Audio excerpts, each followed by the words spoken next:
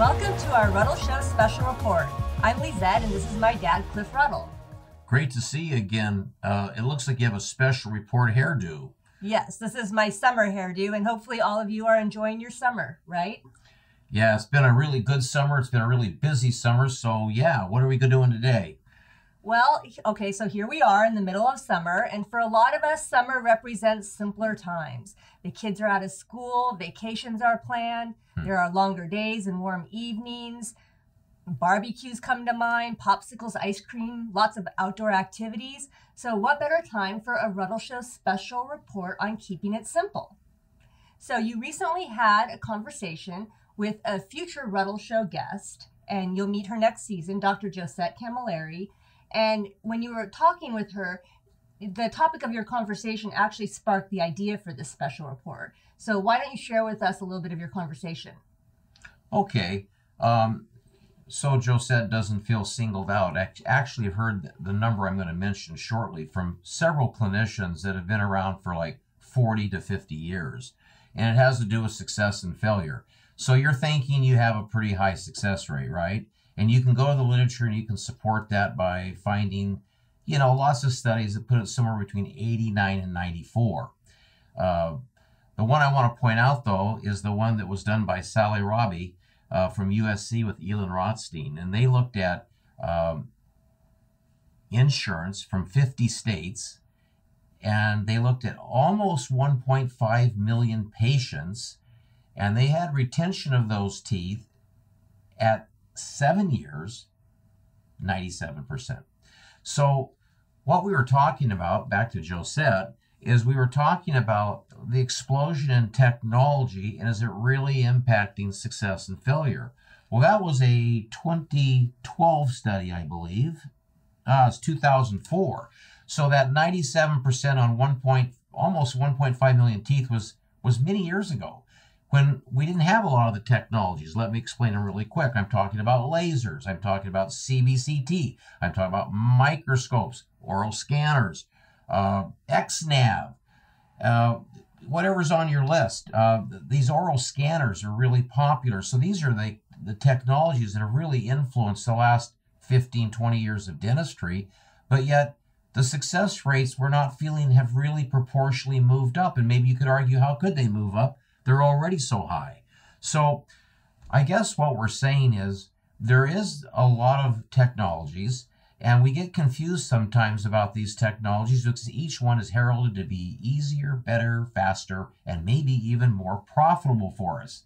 So these success rates really haven't gone up that much with all these splendid technologies that we're all fighting over and scrambling.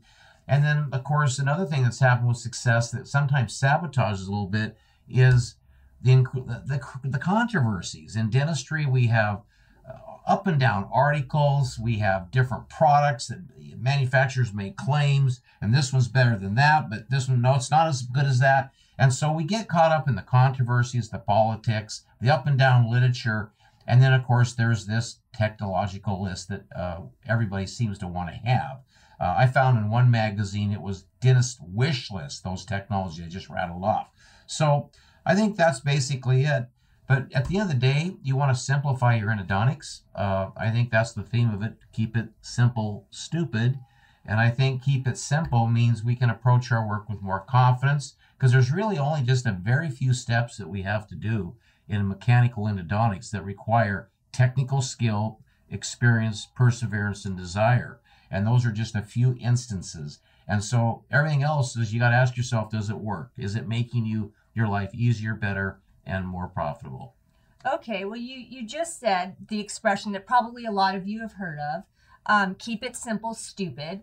And I actually always thought this was meant to be an insult, like that, as in like stupid people should try extra hard to keep things simple. But it is actually more than that. There is a thing called the KISS principle. Yeah. And if you get it, keep it simple, stupid, KISS principle. So why don't you tell our viewers about where this principle came from? Well, there was a guy named Kelly Johnson, and he was in the Air Force, and this is about the 50s. So World War II had just ended a decade earlier, and everybody was trying to go to the air, and aviation aeronautical aviation was just taking off. And Kelly was a huge success story in and of himself because he was involved in designing and building perhaps 40 or 50 of our fastest, most technologically advanced planes that we have on this earth. And what he noticed was mission creep. He called it mission creep because as all these fabulous new technologies came into being, they were trying to stuff it all into these planes. And of course, the pilot is overwhelmed with all this available information coming in. And there's two things he noticed. One is the pilot's getting overwhelmed with information, and this pilot's supposed to be flying the machine on a mission. So he thought maybe they could get all the same information there, but do it in a much more simple way. So that was one thing about the KISS rule that he wanted to integrate. The most important was things break. And the more sophisticated, the more things tend to break, and sometimes a 5-cent part. You know, like the Indianapolis car that blows a $1.50 gasket and he rolls across the finish line instead of accelerate. So he thought things are going to break. So we got to have all of our systems and structures designed so simply that the engineers and the technical people need to have the tools and the knowledge to easily make the fixes without having to go to enormous extra training.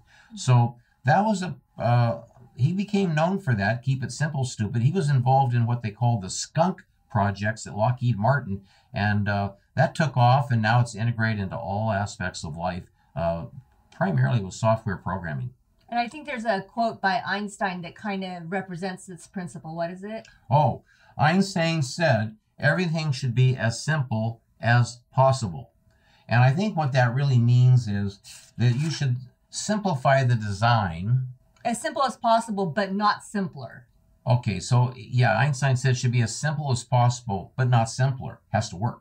And I think what that means is we should design every single product, and success would be achieved when we reach maximum simplicity. Yeah, and then there's also Occam's razor, which kind of influenced the keep it simple, stupid principle.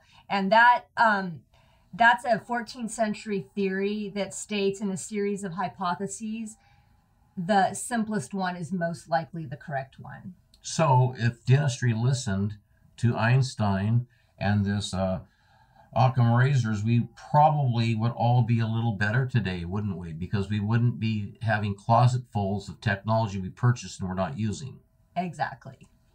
All right, well, let's look at some of the ways clinicians are overcomplicating things and see if we can find some solutions. And let's start with file systems. So if you're a clinician looking for a file system, it's hard not to be overwhelmed by the multitude of file systems on the market. So what should a clinician look for in a file system? Well, we'll get that slide up and I'll try to tick through a few of them. I think probably overriding everything is safety. And by safety, you probably think I mean a broken file, for an example. But no, I'm talking about a file that's not flexible enough to make the curve, and it may dig into the outer wall, and then we start getting into problems. So also, you know, pick a file system that actually cuts upon loading. That sounds kind of funny. You think they all cut. But if there's excessive heat treatment, files are soft, they unwind, and then, of course, how affordable is that file if you have to replace it? And maybe a couple times during a procedure. So you want the safety, you want a cutting file, you want great efficiency, you want performance there. And then finally, whether you're using one or a short series, it should be 2 or 3, maybe 4 at the most. It should be affordable. And you should have permission to change the file without messing up the whole profitability for the day. But on the other hand, patients come first and sharp files cut better, and you'll be more profitable because you'll be doing cases easier, less drag on the file, which means sharp edges don't get dull, drag, and then unwind or break. And then finally, not finally, but there's 2 more concepts I'd like to go over. Research. There should be some evidence, and it's really kind of funny when you see so much up and down research on the same single file. And sometimes on that same single file, you'll find this paper says it's not so good. This paper says it's just terrific. So we have to really be aware of the methodology used, and that's going to tell us a lot about, was it a good paper? Can we quote it? And I guess then try to get a file that's system-based. They're pretty much all that way now, but it hasn't always been that way.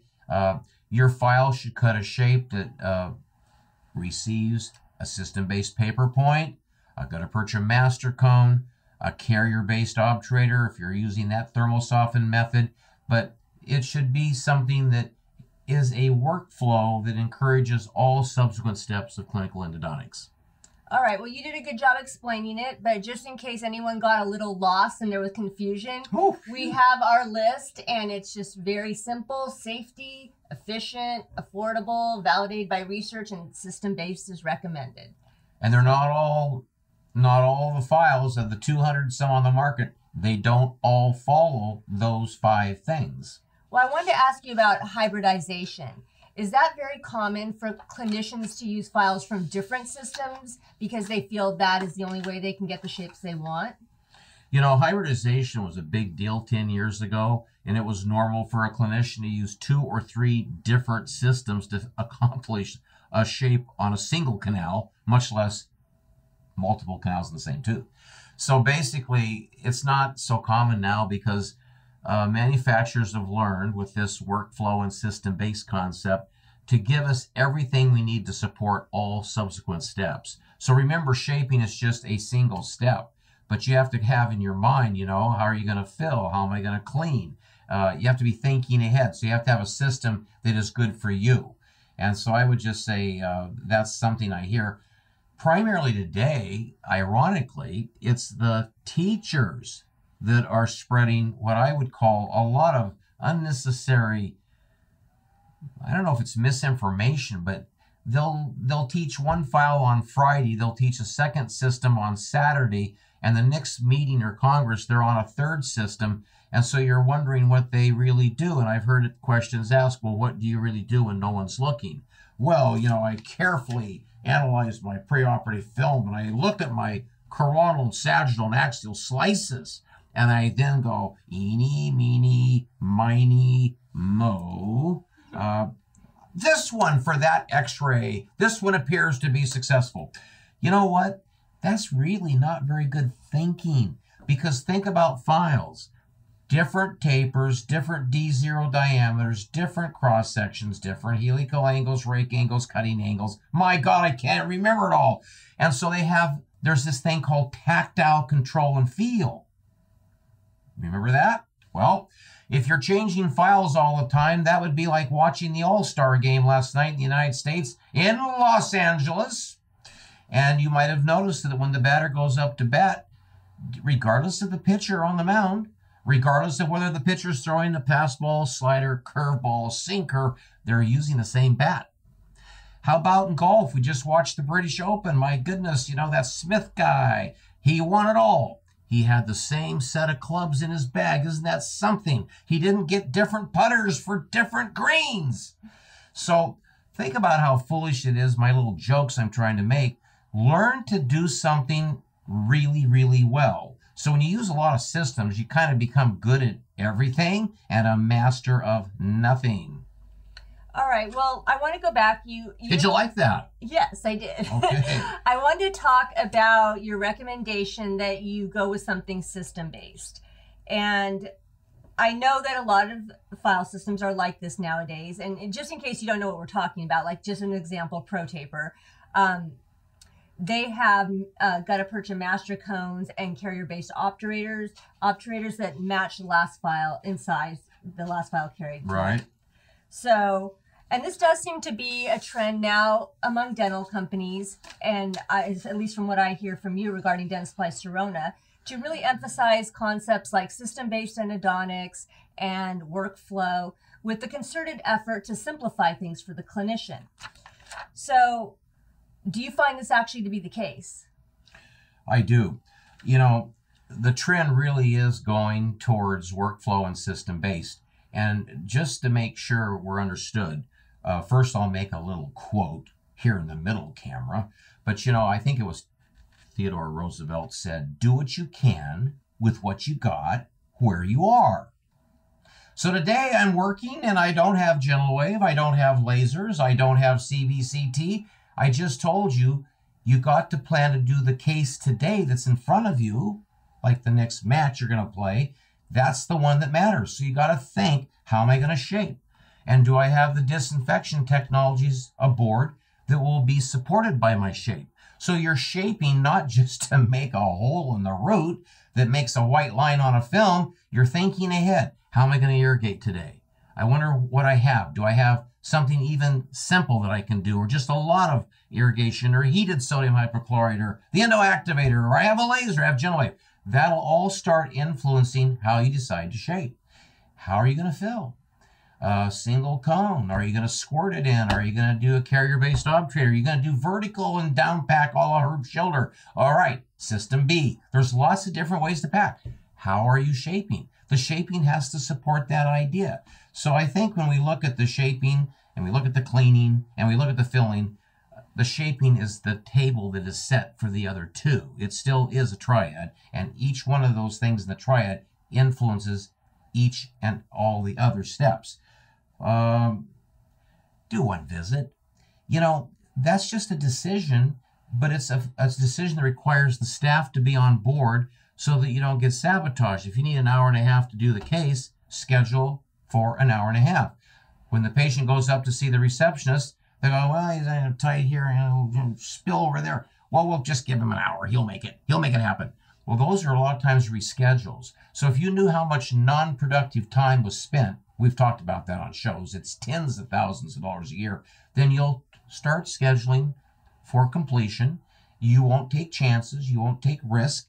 And finally, if you're starting to think about the end in mind and how you're going to do the whole case, it's going to be a rehearsal. Wow, think of that, a rehearsal before you've ever treated the patient. And you'll know all the steps, the staff will know all the steps, and this will keep you out of iatrogenic problems, broken instruments, being in a hurry, missing a canal. Know your anatomy, get trained up, get those skills going, and then bring your staff aboard and treatment plan for no surprises. All right, well, let's turn our attention now to some higher end technologies that are on the market today that are purported to be game changers that will increase success rates. But these technologies do have a higher learning curve and may initially at least seem to complicate your workflow. So let's start with the microscope. So say you're looking for you're a clinician who's looking for a microscope, and maybe you're even looking for 2 or 3 if you wanted one in every operatory, but you're feeling overwhelmed by how you're going to integrate it into your workflow and become proficient at it. So is this really simplifying things? I think the answer is yes and no. I won't tell my stories about how I started my microscope use in the mid-'80s. I think you've already heard them on this show. But the answer is yes and no, because it will simplify things if you're willing to battle a little bit in the early phase of your integration. Sometimes you have to give up your hard fought for proficiencies to get to the next level. And that's what I would say with both CBCT and microscopes. But microscopes first, you're not going to get 3 of them or 2 of them. You're going to get 1 of them. And that's if you decide to get 1 of them. But I'll give you some encouragement. You only know what you see, and you only see what you know. How about that one? Another one I like really even just as equally as well, if you can see it, you can do it. Well, if you're thinking as an endodontist, you're going to probably want to get the microscope. There will be some indignities. There will be a learning curve. And so everything will be a little longer. You might be a little bit more awkward. You might feel a little bit more clumsy. But if you stay at it, especially today, because it's not the mid-'80s, now we're approaching the mid-20th. What are we in, 2022? So we're really marching in towards the middle of this decade. There's courses. I mean, Sherilyn Sheets in Newport Beach, Orofacial Institute. I mean, she gives fabulous courses on chair positioning. And I was just talking to her on the phone last week, and she said, Cliff, by the second day, their shoulders are relaxed and they're working under the scope. She said it's a thing of beauty. So if you go get help early, and it's not the blind leading the blind, you'll learn quicker with help. And all of a sudden, you'll be very quick at finding the MB2, the mid-mesial. You'll see cracks down axial walls. You'll begin to employ this technology, and it'll be crawl, walk, run. But once you get it aboard and you're comfortable with it, you can't imagine you ever practiced without it. Yeah. That would be the microscope. a learning curve. CBCT, okay. It's not something you're going to look through and work through, but it has its own learning curve. I mean, you can get the $100,000 unit on board and you can get some coaching, and there'll be quite a bit of coaching because you have to take the images, store the images, retrieve the images, manipulate the images. And by manipulation, you got to take your mouse, and do you want to look at the coronal? Do you want to look at the sagittal slice? Do you want to look at the axial slice? And you got to move these slices around. This might be like daunting with all the other stuff going on in your life, remember, because you are practicing. You're going through the gearbox of life, operative, crown bridge, removal, all that stuff. But if you stop and take time to learn it, and you're not alone, there's courses and there's coaching you can get from sales reps and people. Get a staff member that's really sharp. You can integrate that. And I think between those two technologies, those are probably the most profound technologies to impact clinical endodontics if we're going to try to move up a little bit beyond maybe 2% more success. I don't even know if I hit that very hard. But a lot of the people I've talked to, Camilleri, Gordon Christensen, people that have been practicing for 30, 40 years, they're not really seeing the success rates creeping or inching up. In fact, some people have even said they might be going down a little bit. So that's in the face of all the technology. So it must not be about the technology, huh? It must be about the clinician. Yeah, and what you were just saying about microscopes and CBCT, I mean, if you just from a common sense perspective, if you imagine doing anything you do in life with your eyes open versus a blindfold on, it's like pretty much simpler to do things when you can see. Eyes wide open. All right, well, what about a technology like GentleWave? Because from what we've reported on the Ruddle show, it does not seem that there is really anything simple about GentleWave with its growing list of contraindications. Well, I don't know whether to go off on a tirade or stick to the script, and the script is kind of loose. We'll just do a little bit of both.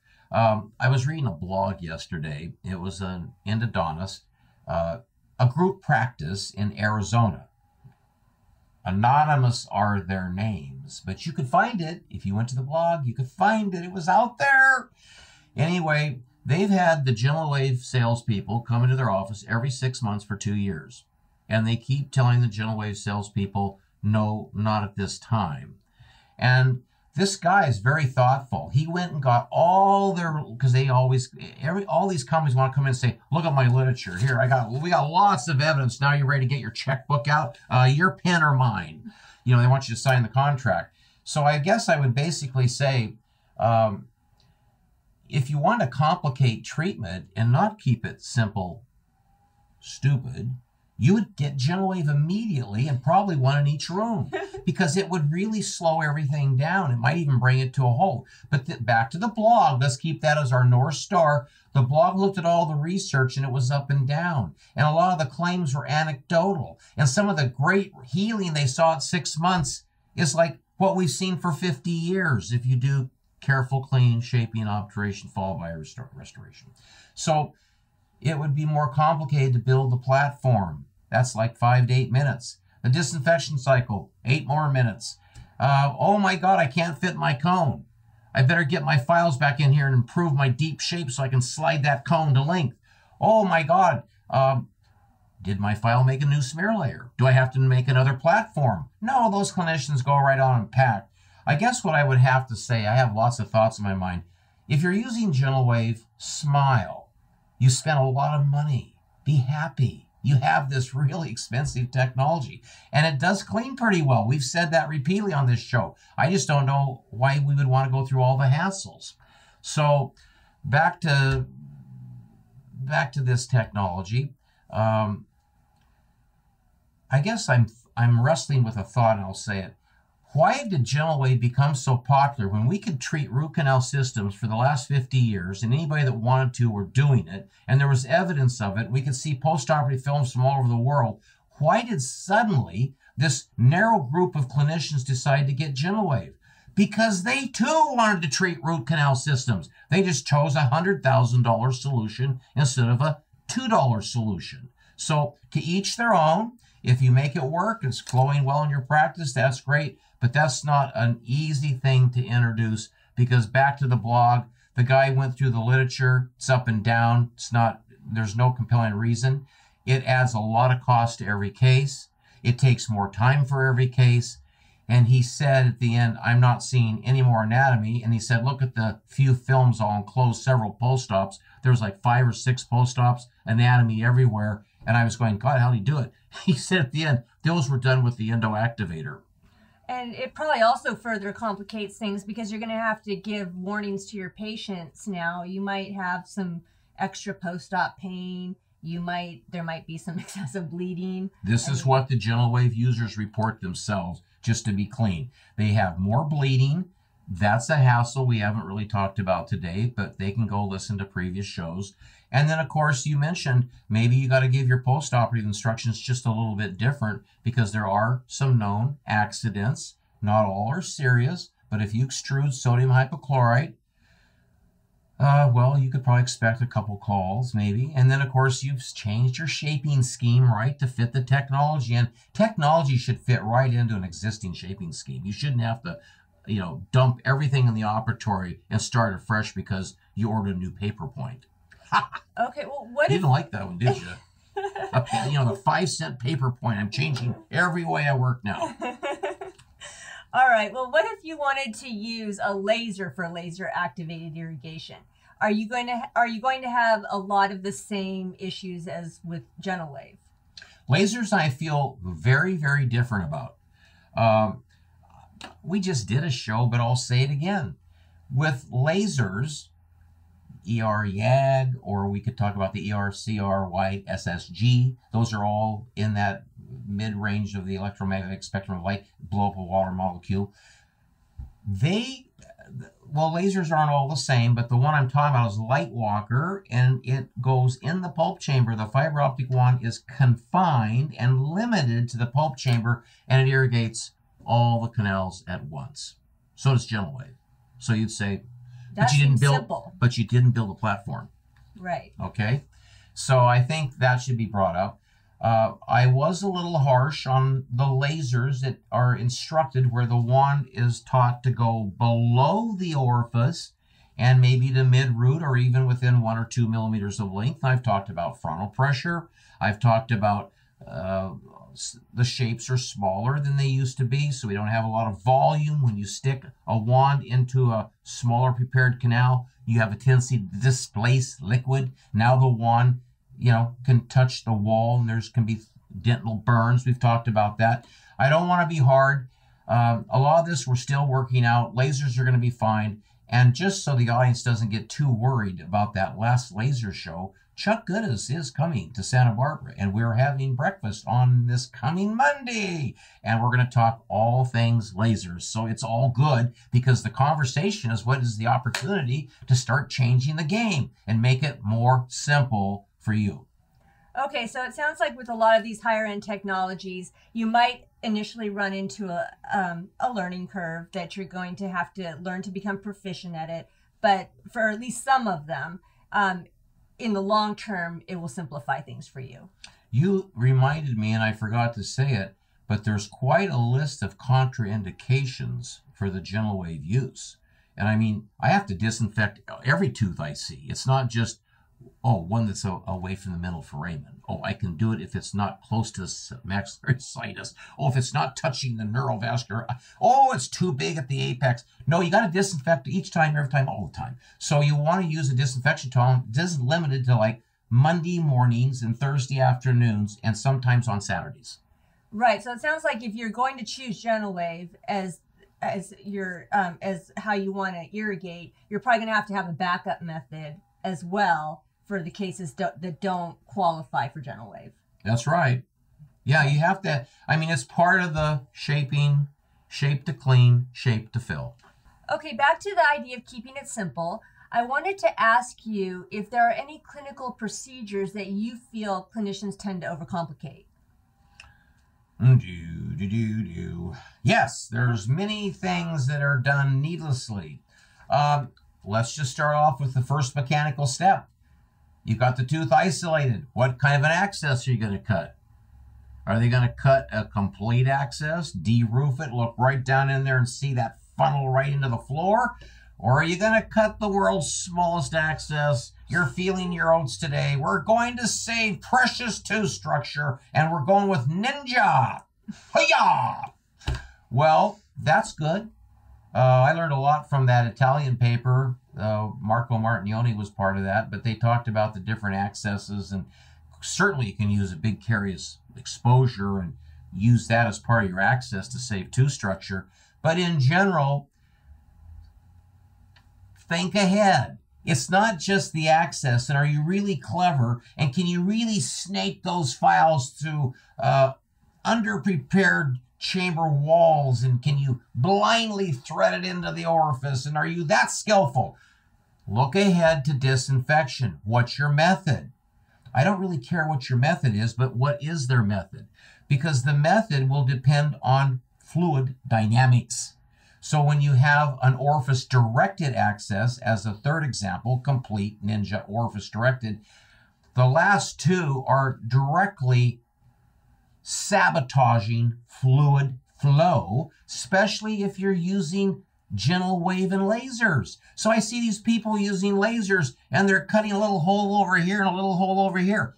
If you took a little physics and you understand about fluid dynamics, you'll know that you'll reduce shear wall forces if you get those walls peeled back. So access could be one thing. You could really simplify every subsequent step. Obviously, don't make it too big. Tooth structure is important. Restoration of the endodontically treated tooth comes to mind, but think about your pluggers and your cone and your sealer and all the stuff you're going to do up in front, and cut your access with that in mind. I would say we also then probably complicate shaping. Again, we talked a little bit about needlessly hybridizing when a system, listen, if a system comes to market and it's touted as safe, efficient, research behind it, great experience, in my hands works well, then why are you throwing in more files? So just think about your shaping. One file, single file, primary goal, that'll cut almost 90-some% of your shapes. And then finally, if you want to use like a pro taper system, you're going to use 2, 3, 4 files, maybe, depends on the case. If you're using other systems, I don't care. They can all cut and they can all make shapes.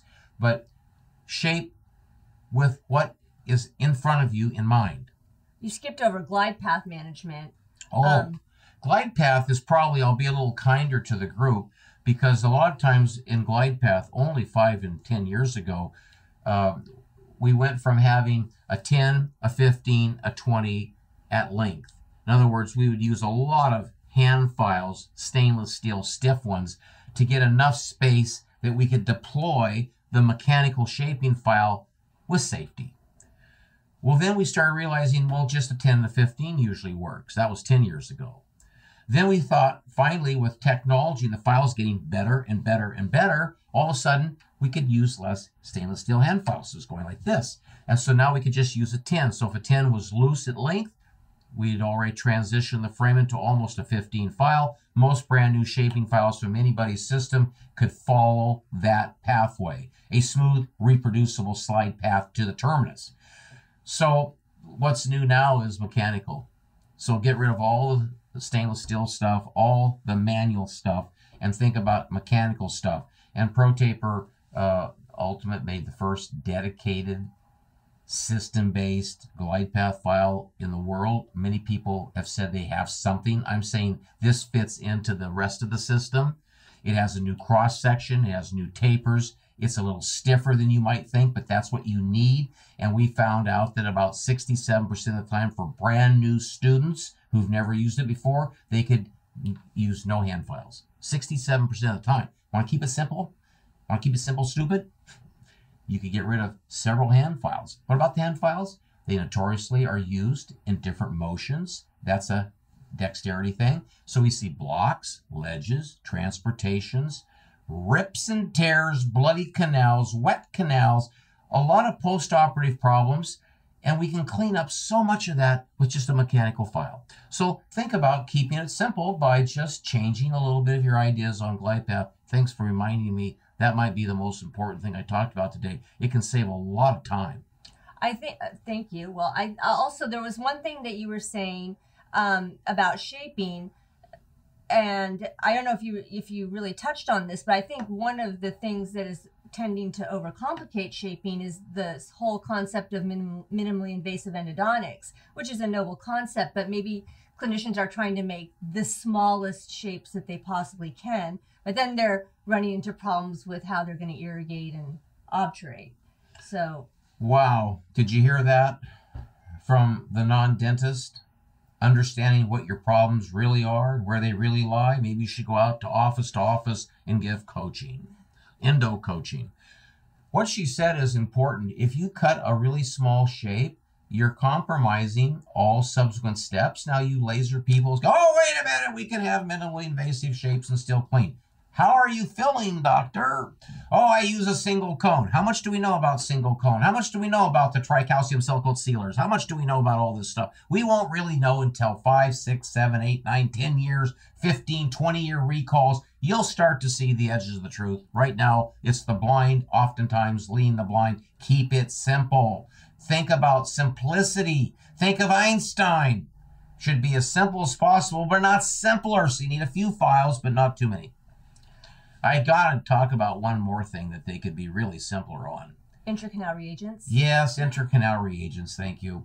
You know, intercanal reagents, for me, we could first divide all reagents into viscous, like toothpaste, that's RC Prep, Glide, and ProLube, and aqueous. Aqueous, we have sodium hypochlorite, we have EDTA. Oh my God, you want me to keep going? Smear Clean, we have... oh gosh, we have what? We have MTAD. We have bottles in a solution now that you can buy them. And for thousands of dollars, you can irrigate flawlessly. I'm just kidding. But whenever you buy sodium hypochlorite or some little, concoction that's inside a little vial, do you think you're paying almost nothing for that? You can buy a whole gallon of Clorox, 6%, something around that concentration. And it's like $1.50, $2.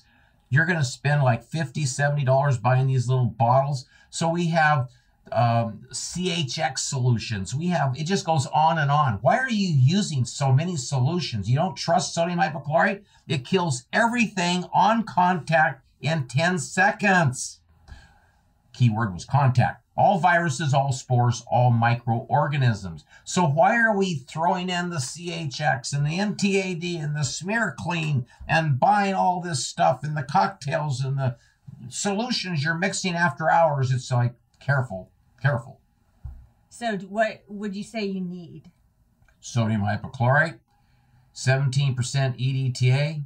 And when you're doing glide path management, whether manual or mechanical, bring in some viscous chelator like ProLube, Glide, or RC Prep. Okay. 3 things at most. It does it. I have research. There's tons of research. I had research as a grad student. I mean, I looked at my own shape. So what I'm teaching is what I know is possible if you shape kind of like what Ruddle prescribes. Okay, that's all really interesting. I wanted to go back now to something you had said earlier when we were talking about using multiple file systems. You said something along the lines of pretty good at everything but a master of nothing. And this kind of makes me think of the general dentist who has a lot of responsibilities and also probably feels that they need to be competitive.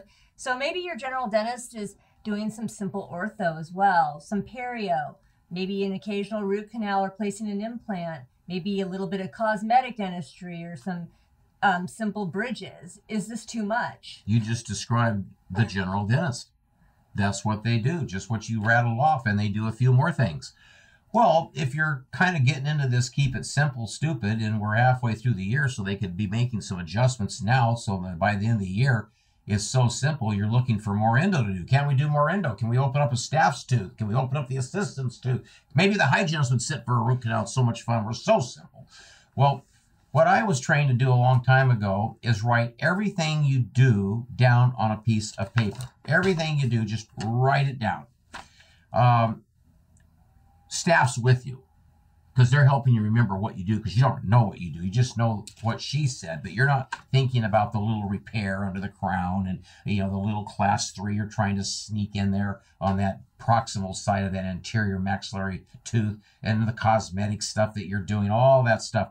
Write it all down. It could be a list of 15, 20, 30 things. It's going to make you tired. So look at the list at the end of the day so you can go home and go to sleep. Now look at that list very carefully. Now I'm assuming they're successful. This dentist has been out a while. This isn't like a brand new dentist, because when you're a new dentist, you're all things to all people at all times. But now you're 10 years in. You know your way around. You got the really perfect person at the front desk. Your receptionist is phenomenal. Everybody loves her. They just drop by to say hi. Okay, your assistants know what you're going to do before you actually do it. So your staff's arrived. You've taken a lot of classes. You're really quite good. So if you have a mature practice, you can make this list, coming back to that elusive list, the long list, and you can start to say, let's put a check mark by everything we love to do. In fact, we'd just like to do that. Well, be really aggressive. Just start checking the things you love to do, the things you're most passionate about, the things you're most profitable, right? They've got to be profitable. You really have a spring in your step at the end of that day. It was a long day, but boy, did you make money. But you serve patients.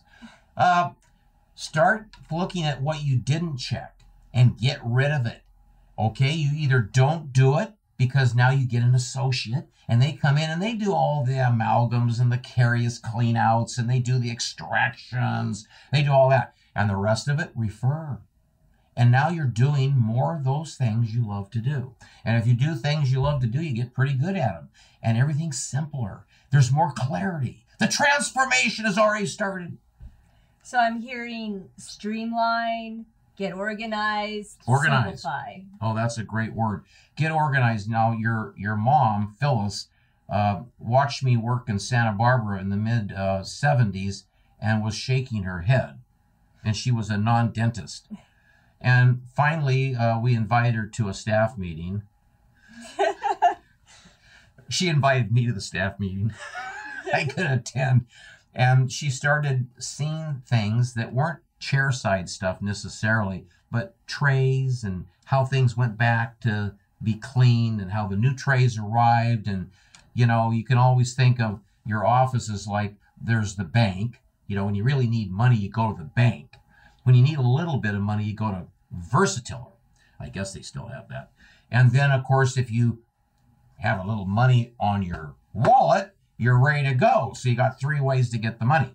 Well, she saw ways that we could improve our organization. So that's what I wanted to come back to. And it streamlined it. And it's little stuff, but all of a sudden, it's like powerful stuff, and it gives you juice to your tank. Okay, great advice. Okay, so on our special report today, we've talked about how, paradoxically, the tidal wave of new technologies has only, over the past couple decades, has only served to increase success rates by about 2%.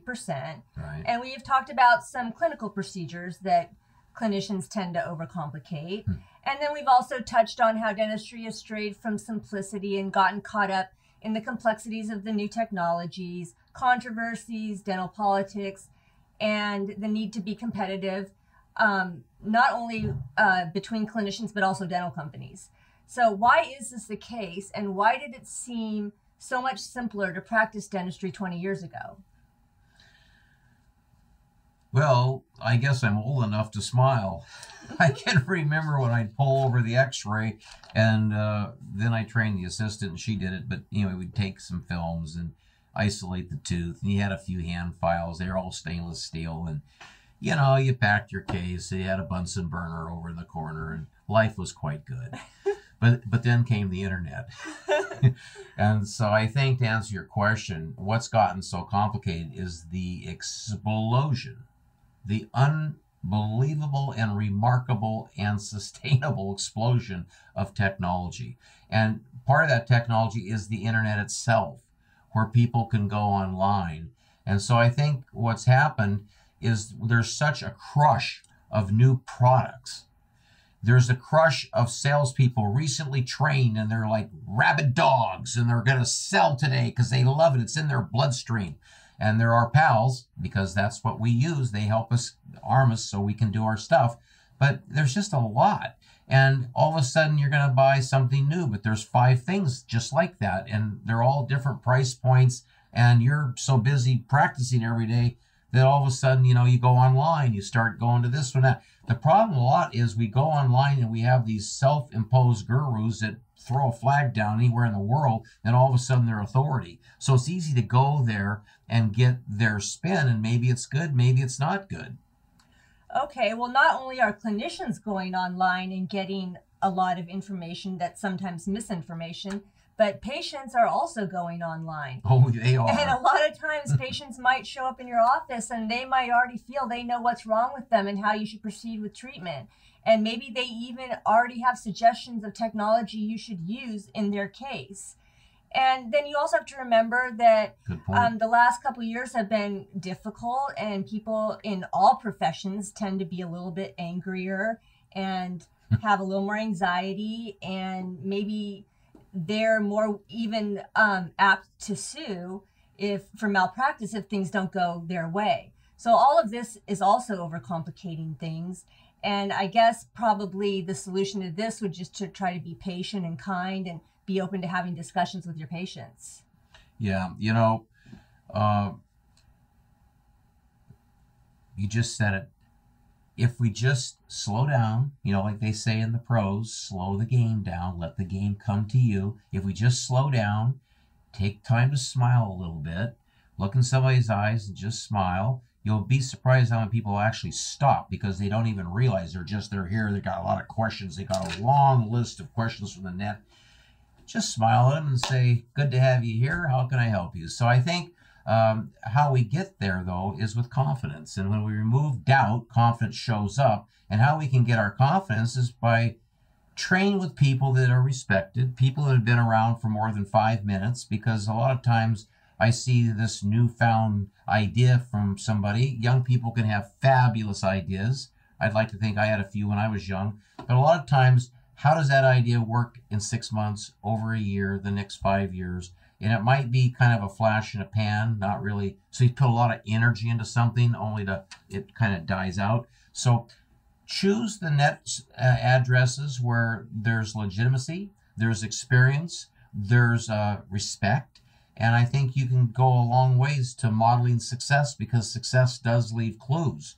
And Schiller used to say, and I'll end it with my part with this, is many new techniques and many new products are needless complications to non-existent problems. Think about that. Okay, well, that's our special report for today. We do have some other projects planned, and we may be coming back to you again this summer with some other way of presenting you some information. But if not, we'll see you in the fall. Well, I'll just interrupt, you know, this whole time we're looking at this brand new set back here that they don't even know. They've never seen it. And it's going to be fun. Okay. Hey, listen, have a great summer.